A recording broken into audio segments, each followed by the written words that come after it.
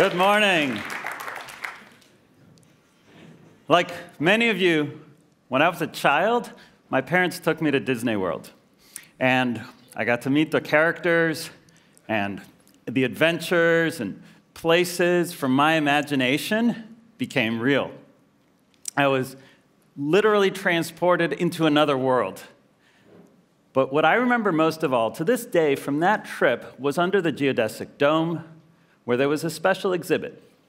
It was a behind-the-scenes look at how they combined creative skills of the world's best animators, illustrators, costume designers, craftsmen, and technical know-how of cutting-edge engineers, roboticists, programmers, to make all of these fantastic experiences. They called them Imagineers, and I was captivated. My parents could not drag me away, and I knew what I wanted to be when I grew up. My name's Matias Duarte, and today I'm excited to work at Google because we are committed to helping designers and developers make the worlds of their imagination real. Over the last 10 years, I've worked at a lot of different parts of Google. On Android, from Gingerbread to KitKat, on the very first voice interfaces that would become the Google Assistant, had a chance to help refresh the Google logo, and work on material design and eventually Google Material, which refreshed all of Google's products. The type of work that I've had a chance to focus on, we call it UX, UI, front end, creative coding, whatever you want to call it. It's really no different than those Disney Imagineers. We are blending artistry and technology to create completely new experiences, digital worlds. These digital realities are sometimes flights of fancy, but they're also the virtual places where we do business, where we shop, how we find our way around the real world, how we connect to other people. And Google wants to help you bring those worlds of your imagination to reality. Just like Disney Imagineers, it takes the very best creatives and the most talented programmers. That's why I'm excited to see all of you here, because you are skilled, creative, passionate, clever. But we know this kind of work is not easy. In fact, it's never been easy. Not from the very earliest days of our industry has it been easy. If you think back, what is that first most inspiring milestone for UX, for great, delightful digital experiences? What comes to mind? Is it the Macintosh? The Xerox PARC Alto? Maybe some of you are thinking of Douglas Engelbert's mouse. I like to think of the PDP-1, way back, specifically Space War. This is often considered the very first video game. And despite the monochrome display, there's a real careful attention to detail in how these rockets are rendered.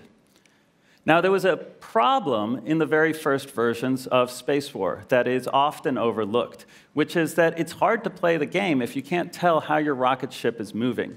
And that rocket ship moving across that empty black screen is hard to understand. The human eye perceives motion relative to other objects. So the creators figured out how to add a star field that was really required creativity because it was pushing that machine to its limits, as hard as it is to believe. They worked within the constraints of the program. And the result was thematic, it was subtle, and it was hugely ergonomic. And it's that kind of problem that, for me, exemplifies what is hard about our work, but also what's really fun about our work. Taking insight about cognition and perception and combining it with artistry and pushing technology to the limits, honestly. Now, how much time do we actually get to spend on those fun problems?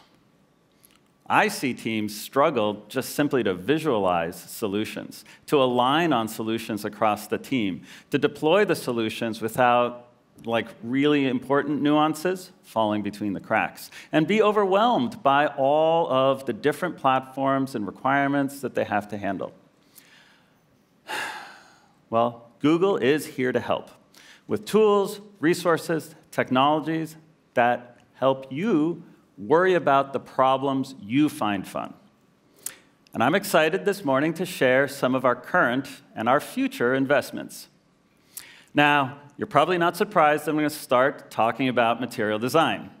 In 2014, we introduced material with design guidelines that were cross-platform, covering web, Android, and iOS.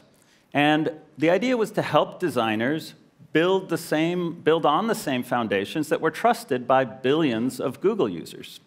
And we also started providing components that, for each of those platforms that would help engineers quickly assemble those designs with fidelity, with accessibility, with internationalization baked in, so that designers and developers could focus on the parts they found fun. In 2018, we introduced material theming. Now, material theming helps you build a complete design system that is based on the same foundation that unifies Google's products, but wholly customized for you, for your brand, for your look and feel.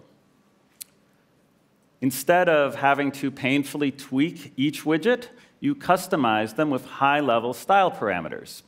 And design choices are made consistent, not just within a product, but perhaps across a family of products you produce.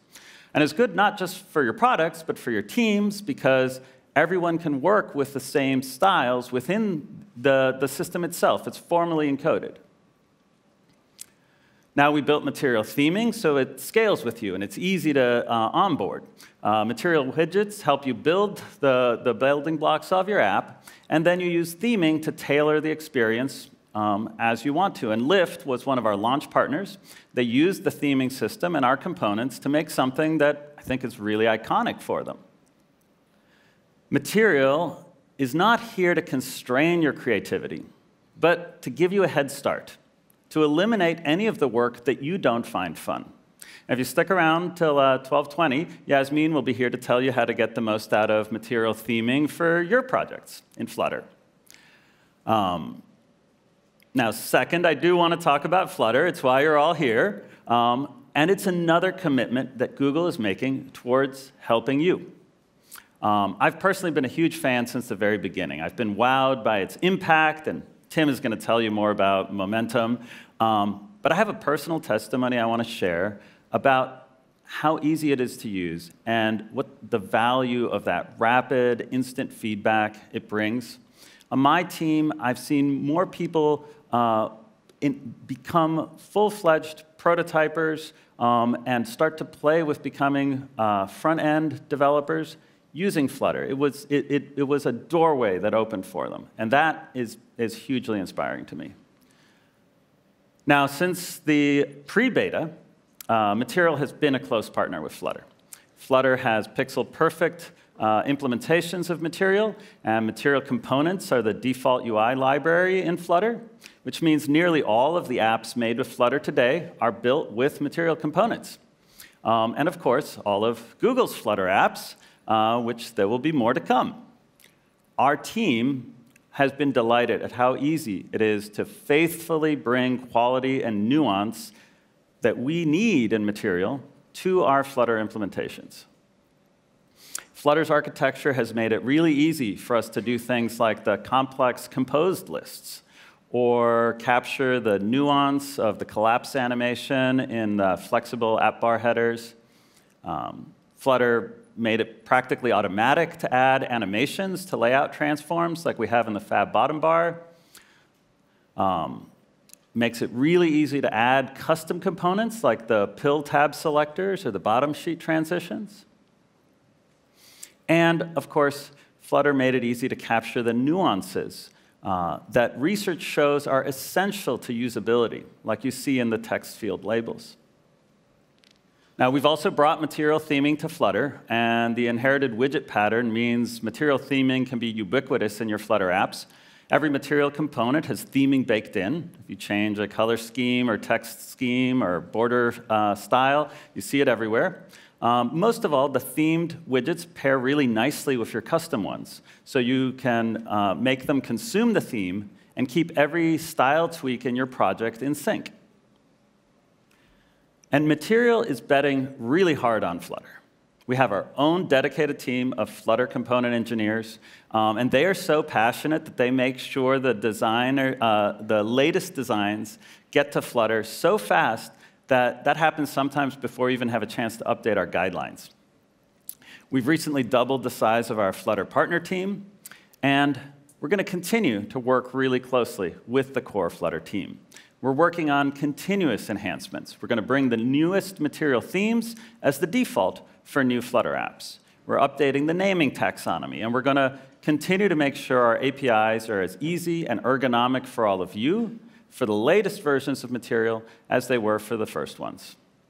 I hope it's clear that Flutter and Material are not just two projects that work well side by side, but they're part of what Google sees as a suite of solutions that we're investing in. And together, they're here to help you make your imagination real, faster, easier. Now, Flutter and Material are going to get a little bit better with a third investment from Google today. It's easy to forget that behind all of the animations and the beautiful images, most UI is still primarily text. And big brands invest in expressive type for that reason. Now, one of Google's oldest investments in creativity and accessibility launched in 2010 with an open source catalog of hundreds of beautiful typefaces. Google Fonts gave everyone power to use the perfect type anywhere. And you can see these fonts all over the web in places like Williams-Sonoma and IKEA and Cole Haan and Pottery Barn and countless others, almost literally countless, because our global scale font-serving infrastructure is so powerful, so useful, so popular, that to date, we have served 34 trillion fonts. That's a big number, thank you. Every 2 seconds, we fulfill another 1 million font requests today. That's the time it takes for me to say, Google Fonts for Flutter, that's another 1 million. And today, I'm happy to announce Google Fonts for Flutter. It is now easy to get custom fonts into your Flutter app. After importing the package, you'll get autocomplete suggestions directly from Google Fonts servers. It'll download the fonts, add it to your app for you. And with font reload, with the hot reload, yeah, call it font reload. I like that. But it's like practically designing right in the app, right? That is so cool. Google Fonts for Flutter is dynamic and cached, which is great if you have a content-rich product, right? Which always wants to pair the perfect typeface with different articles or different pieces of content. But that same dynamic approach is also really useful for every developer who cares about their app size. And you all do care about your app size, right? Using our dynamic font serving can help you make sure you only include the fonts that your users need when they need them and no more. And Google Fonts is available today on pub.dev.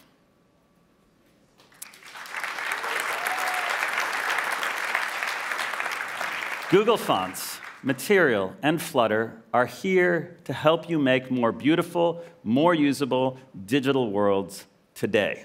And I cannot wait to see your imaginations come to life with them.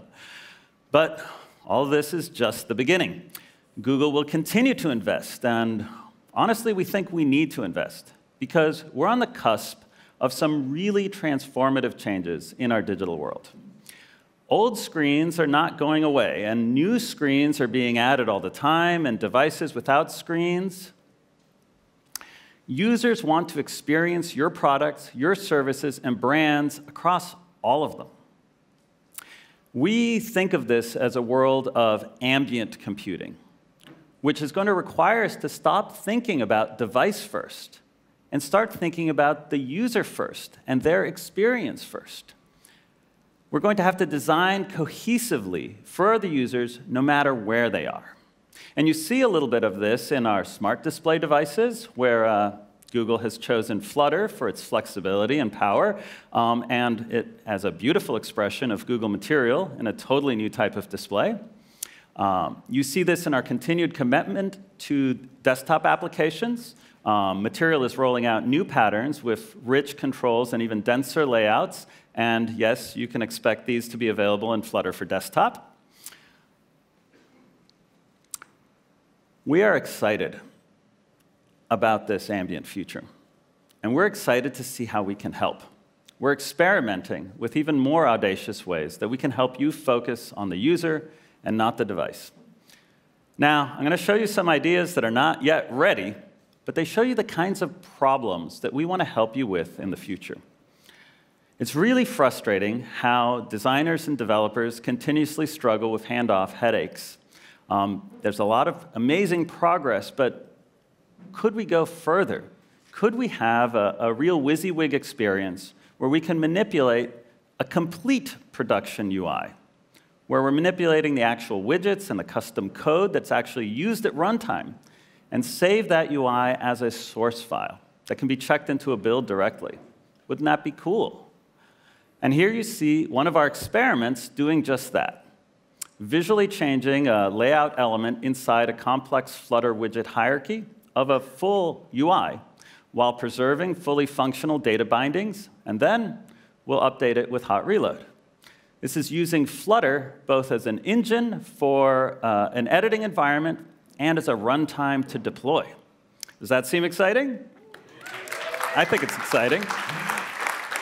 Another challenge of this ambient future is the sheer logistics of deploying a coherent experience across all these services, across multiple teams.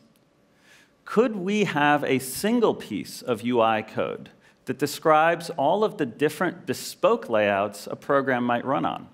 Wouldn't that be cool? And here you see an experiment where a series of unique layouts composed of common elements with data bindings themselves are dynamically reconfigured according to a partition map. And this is saved as a single Flutter UI, going beyond responsive to a truly adaptive single source. Would that be helpful? Yeah? I hope so. Now, these two experiments are very early days, but I find them really exciting. And I'm sharing them, even though they're early, to show the kinds of investments that we're making across Flutter, across Material, across all of Google. We know it's really hard work to bring that best of creativity and technology together. We know it's hard to get to the fun part of making your digital worlds real, but we're committed to helping you in that journey. I'm personally really passionate about this mission. This mission is why I feel like I do have my childhood dream job. And I think that mission is one that unites all of us here. We are all here because we believe we can make our imaginations real. Thank you.